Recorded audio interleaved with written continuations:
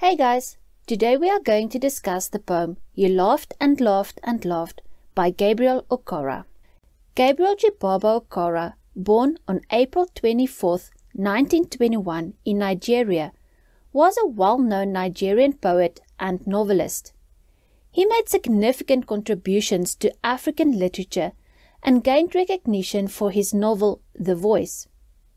In 1953, he won an award at the Nigerian Festival of Arts, and in 1979 he received the esteemed Commonwealth Poetry Prize.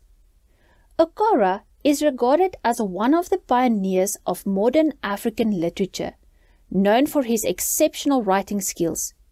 He explored African religion, folklore, and imagery in his works, delving into themes like the clash between African and Western cultures during the time of colonialism and racism.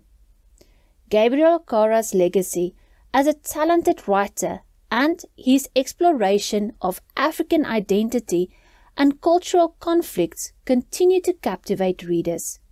He passed away on March 25, 2019, leaving behind a remarkable heritage that has inspired generations of writers and readers. Before we begin reading the poem, let me provide some background. This poem vividly shows how Africans experienced racism and mockery from white people, especially for their songs, dances, and spiritual beliefs. An African man is laughed at by a European colonialist who doesn't understand or appreciate the African man's culture and beliefs. The colonialist thinks he is superior and disconnected from nature, while the African community is shown as warm and full of life. In a transformative movement, the white man learns humility and understands the importance of the African connection to the earth. This poem compares two value systems, one that dismisses and focuses on intellect, and another that is mystical and rooted in inner values. Despite prejudice, the poem encourages communication and understanding between different perspectives. It highlights the significance of respecting diverse cultures and seeking genuine understanding and connection. Now that you have a general idea of what the poem is about, let's read the poem. Note that the poem on my slide has not been divided into stanzas in an attempt to fit the whole poem onto one slide. You laughed and laughed and laughed. In your ears, my song is motorcar misfiring, stopping with a choking cough, and you laughed and laughed and laughed. In your eyes, my antenatal walk was inhuman, passing your omnivorous understanding, and you laughed and laughed and laughed. You laughed at my song, you laughed at my walk. Then I danced my magic dance to the rhythm of talking drums pleading, but you shut your eyes and laughed and laughed and laughed. And then I opened my mystic inside wide like the sky. Instead, you entered your car and laughed and laughed and laughed. You laughed at my dance, you laughed at my inside. You laughed and laughed and laughed. But your laughter was ice block laughter, and it froze your inside, froze your voice, froze your ears, froze your eyes, and froze your tongue. And now it's my turn to laugh. But my laughter is not ice block laughter, for I know not cars, know not ice blocks. My laughter is the fire of the eye of the sky, the fire of the earth, the fire of the air, the fire of the seas and the rivers, fishes, animals, trees, and it thought your inside, thought your voice, thought your ears, thought your eyes, and thought your tongue. So a meek wonder held your shadow as you whispered, "Why so?"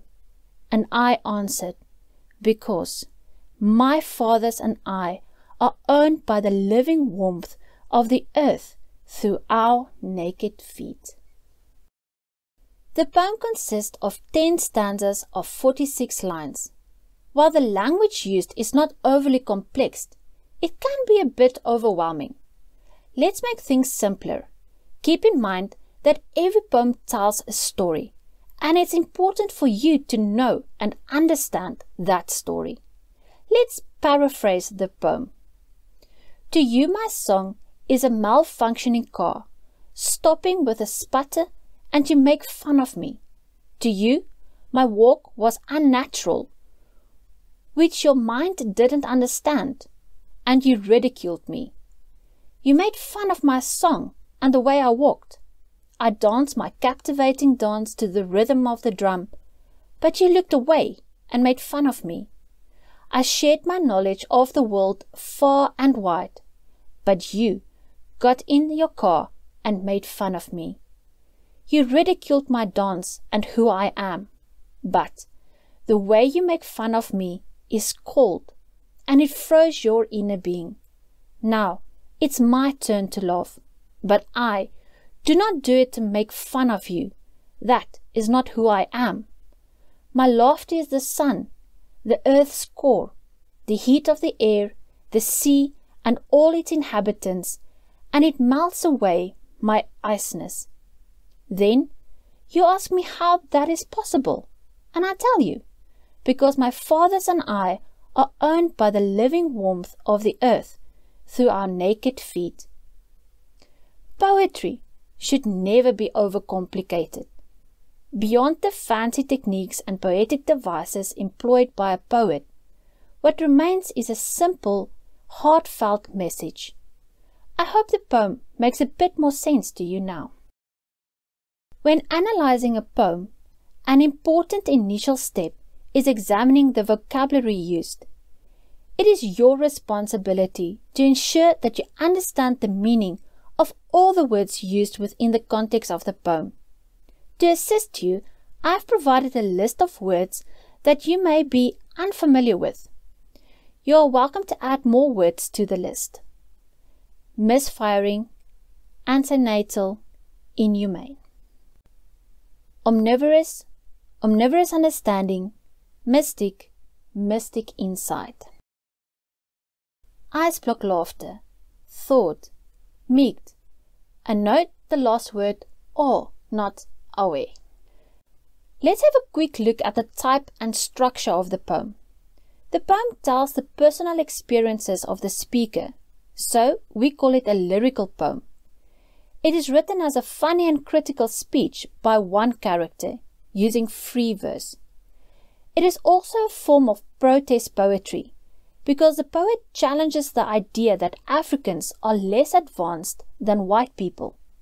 The poem aims to help us understand the beliefs, traditions, and culture of black people. The poem has 10 sections known as stanzas, and each stanza has a different length. It is written in free verse, which means there is no specific pattern or rhyming words.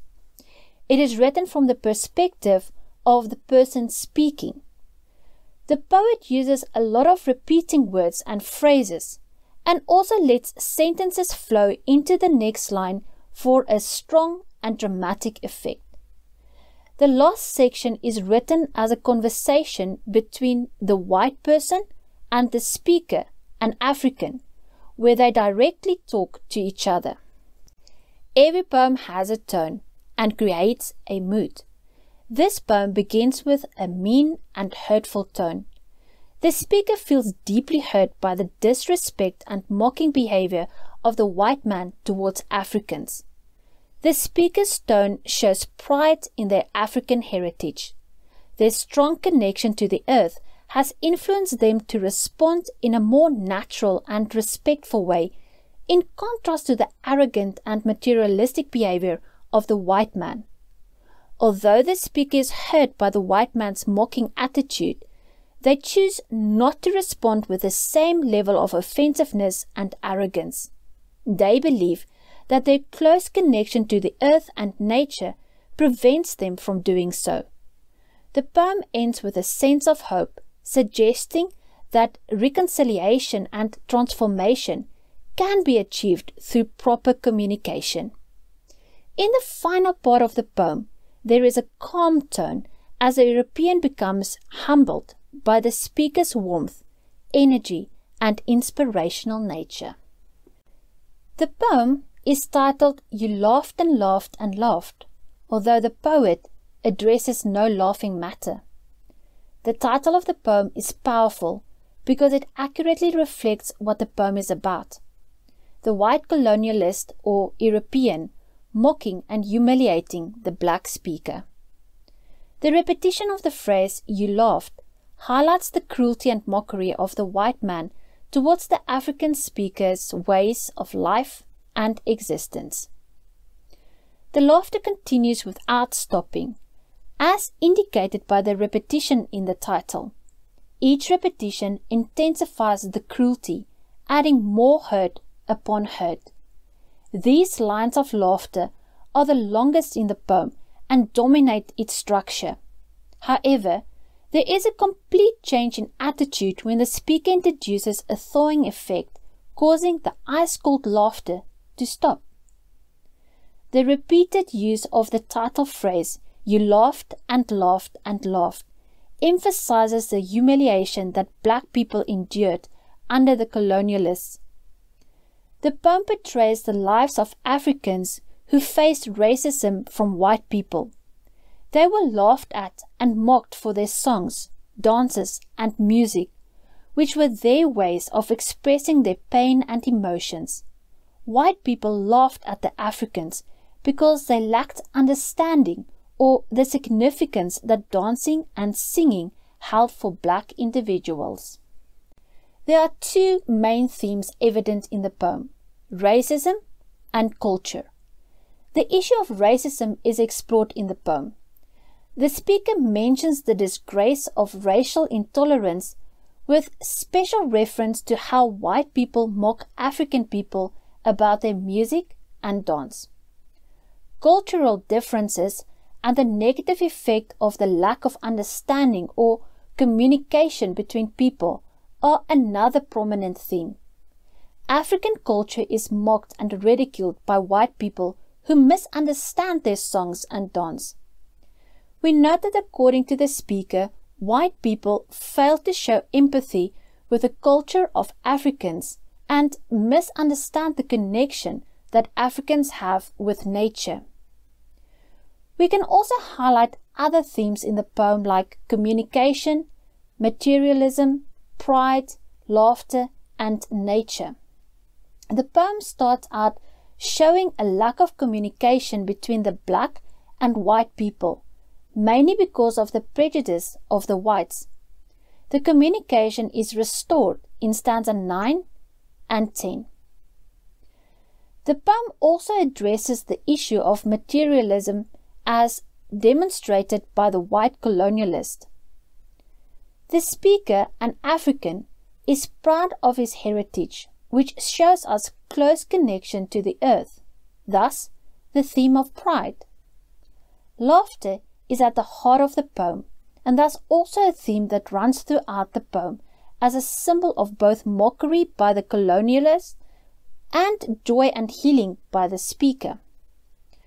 Last but not least, we note the theme of nature and its healing qualities as described by the speaker.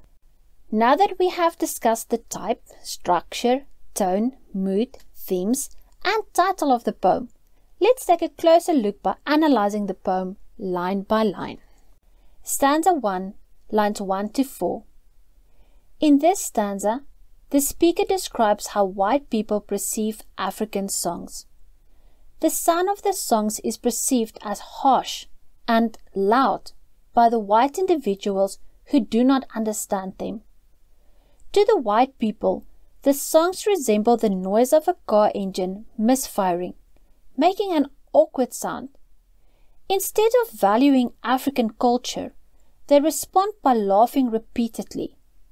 The repetition of laughed and laughed and laughed in the poem emphasizes the racial discrimination experienced by black people. The speaker uses a sense of hearing to illustrate how the white man perceives him. The use of your and my in the first line highlights the contrasting interpretations of the African songs by the colonialist and the African people themselves. These songs hold deep meaning within African culture, serving as expressions of their profound emotions and providing upliftment and encouragement. However, the European person does not recognize these sounds as a song. Instead, they hear harsh and loud noises, considering it as an uneducated voice. The metaphor of a misfiring car is used to describe the unpleasantness of the African song, likening it to the loud popping or cracking sound a car makes when its cylinders do not function properly. This is further emphasized by the reference to a choking cough as a personification. The car metaphor symbolizes the materialistic and technologically driven mindset of the European, reflecting their belief in a modern and supposedly superior world. In contrast, the speaker and the song represent an inferior and underdeveloped world. The last line of the stanza repeats and reinforces the title, with further repetitions throughout the poem.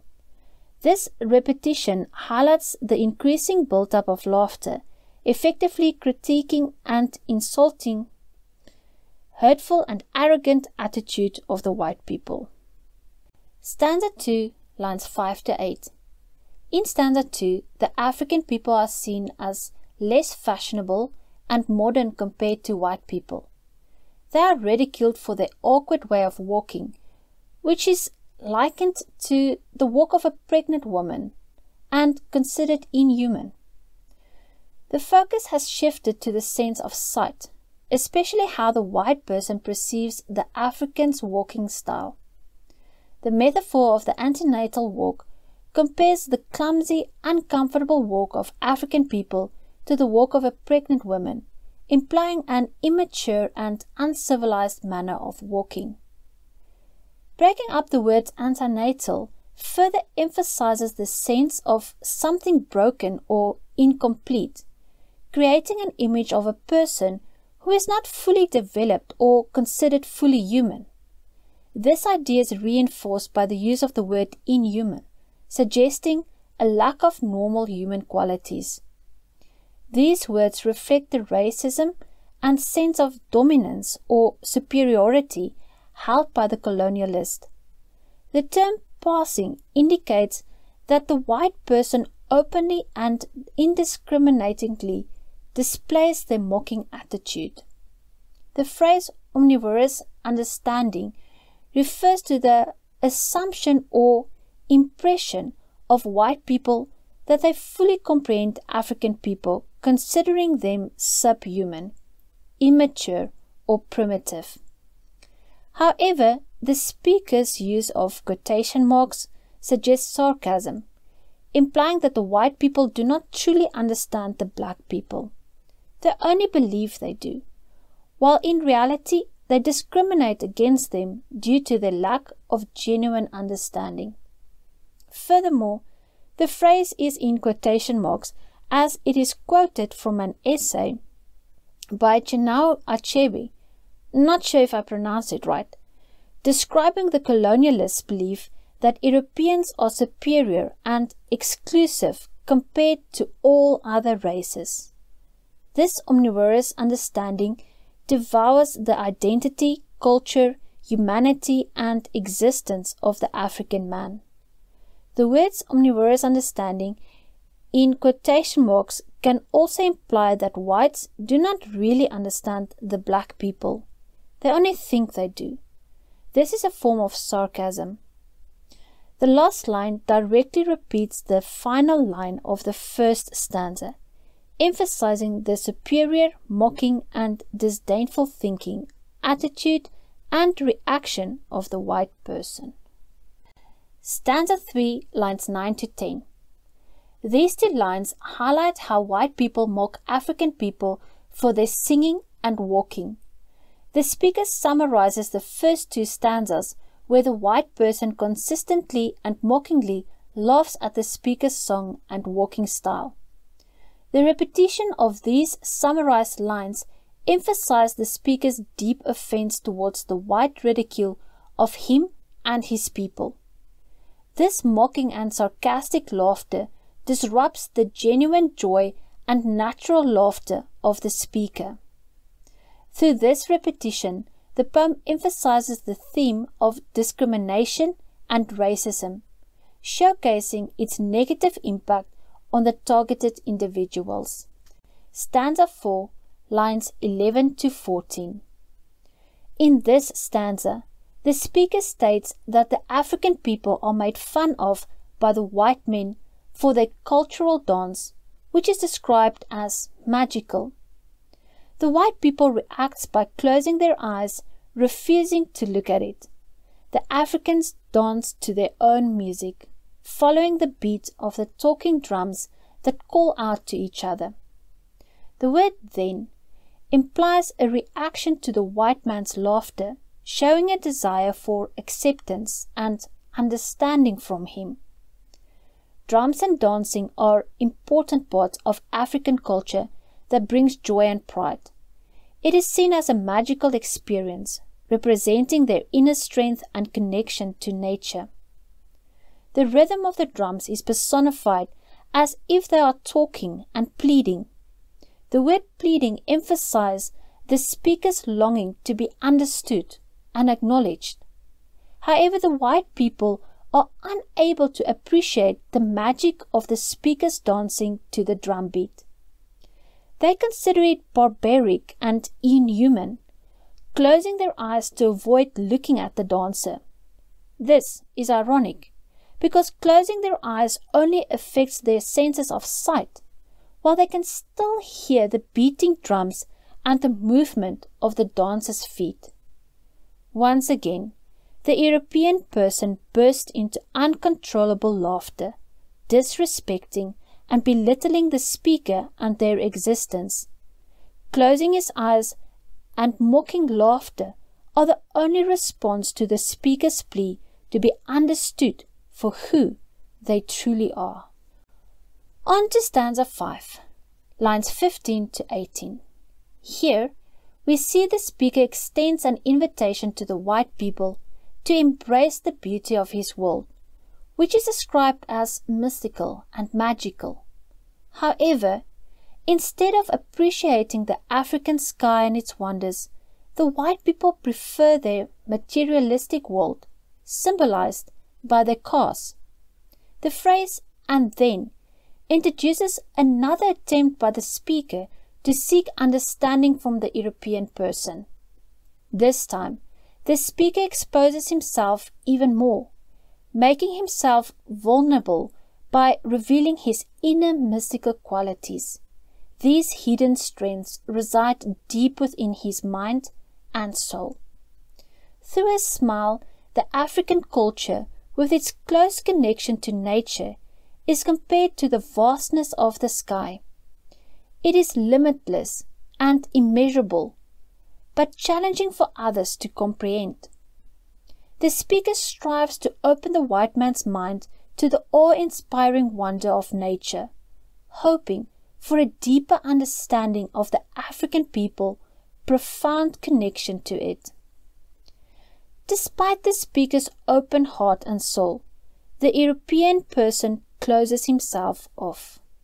He chooses to retreat into his car while continuing to mock and laugh at the speaker. The car symbolizes the white man's perceived superiority and status in the world. Ironically, he becomes trapped in his own self-centered prison, unable to see beyond the confines of his car or his limited perspective. The laughter, which mocks the speaker, can only be applied to the narrow-minded, self-important European person. Ultimately, he is the one who should be laughed at. And that brings us to stanza 6, lines 19 to 20. You laughed at my dance, you laughed at my insight. The white people laughed at the things that meant the most to the African people, such as their culture and dance. Similar to the third stanza, the speaker summarizes the previous two stanzas, mentioning their dancing and innermost soul once again. Despite the speaker's effort to make themselves understood by the white man fails to comprehend the language of the dance and is unable to grasp the speaker's powerful spirit or true essence. All the white man can do is laugh, revealing their ignorance and lack of understanding. The white European persists in mocking the African people's culture and heritage, disregarding everything that makes them unique and defines their true nature. Stanza 7, lines 21 to 25. Hang in there, guys. The end is near. In this stanza, the speaker describes the continuous laughter of the white people as icy cold, indicating that their mocking behavior freezes their ability to emphasize with Africans and understand African culture. Line 21 marks the final repetition of the title, highlighting the Europeans' mocking laughter. The word but introduces a change in the poem and a shift in tone. For the first time, the speaker no longer tries to please the white man, but launches an attack on the colonialist, describing them as cold-hearted, lifeless, and incapable of appreciating the natural beauty around them. The Europeans' laughter turns against them, causing their insight to become frozen. In contrast, the speaker's insight is connected to the openness and freedom of the sky. The white man's insight is confined and restricted, similar to being inside a car. Through metaphor, the white man's laughter is compared to ice blocks that are frozen and lifeless, capable of freezing everything around them. The lack of understanding from the white person regarding the feelings and culture of the black man has led them to lose their ability to feel and observe. Every part of the white man's body that is typically used for communication with others is frozen. Their ears, eyes, tongue, and by implication their heart or insight. The European is depicted as not fully human, unable to hear, see, or speak, basic human functions and abilities. Stanza 8, lines 26 to 29. In this stanza, the speaker uses "and now" to indicate a change. It is now the African people's turn to laugh, but their laughter is different from the mocking laughter of the white people. The speaker has made efforts to communicate with the colonialist, and now they make another attempt to connect. The laughter is genuine and not artificial or cruel like the laughter of the colonialist. The use of a semicolon at the end of line 26 and the word "but" at the beginning of the next line introduces the description of the speaker's laughter. The speaker's laughter is not cold or unkind. They do not understand the European world of artificiality and unkindness. They are not part of the mechanical and technological world represented by cars, and they do not possess a cold-hearted nature that shuts out emotions, kindness, and understanding. Laughter is a natural part of the speaker's tradition. In their oral tradition, laughter is seen as natural and a sign that one finds life meaningful and fulfilling. The cold nature of the European person is completely foreign to them, and they are incapable of producing such mocking laughter. The African people are described as more compassionate and stronger than the colonialist. The colonialist, who believes they are superior to the Africans, are out of sync with nature. They have become so dependent on technology that they have lost their sensitivity. According to the author, black people are not materialistic and do not lead luxurious lives. Being closely connected to nature, they still possess warmth and compassion in their hearts. They are not as cold-hearted and self-centered as the white people. Stanza 9, lines 30 to 34. The intensity of African laughter is depicted using natural elements such as fire, sun, and water. The speaker describes their laughter as the powerful fire of the sun, emphasizing its intense heat. They use various elements of the earth, both living and non-living, to highlight how their laughter can thaw frozen hearts. The speaker defends their African heritage by comparing it to laughter and the four natural elements: fire, earth, air, and water. Fire is a recurring motif, symbolizing the life-giving energy that runs through this stanza. Through metaphors, the speaker compares African laughter to the heat of the sun, which sustains life on earth, and to the fire of the earth, representing its life-giving forces. The speaker also compares the laughter to the fire of the air, symbolizing immense power and the ability to bring about change. Furthermore, the speaker likens African laughter to the life-giving power found in various natural elements such as seas, rivers, fishes, animals, and trees. This imagery creates a sense of abundance and continuity.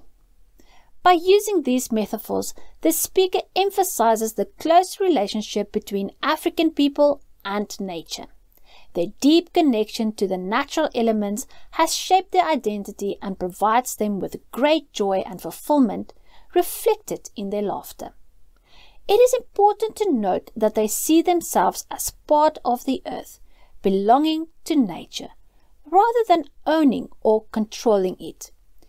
This understanding of their place in the world is fundamental to their identity and contributes to their laughter's profound significance.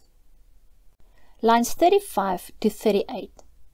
The repetition of the word thought in these 4 lines emphasize the profound impact the speaker has had on the colonialist. Thought means to soften or liquefy by warming, and its repetition highlights the transformative effect of the speaker's influence. The symbols mentioned in the first 4 lines represent the vitality and vastness of the natural world in which the speaker is deeply rooted. The warmth and energy he embodies have finally brought about a change in the relationship between him and the white man. The fire of the speaker's presence has warmed and thawed the senses of the white man. As a result, he can now hear, see, and speak with understanding. The African's happiness, rooted in his vibrant connection to the earth, has the power to bring about a transformation in the white man. It softens his heart and grants him insight into the natural world that the black people cherish. The speaker has succeeded in melting the white man's inner being, his voice, ears, eyes, and tongue. This signifies a profound change in his psychological attitude, perception, and expression.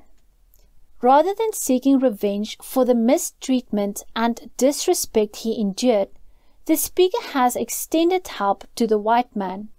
He has restored his humanity and rescued him from a mechanical and narrow way of life and thinking. This significant change feels almost biblical in its magnitude, resembling a transformation only achieved by a divine power. Now, let's look at the final stanza, stanza 10, lines 39 to 41.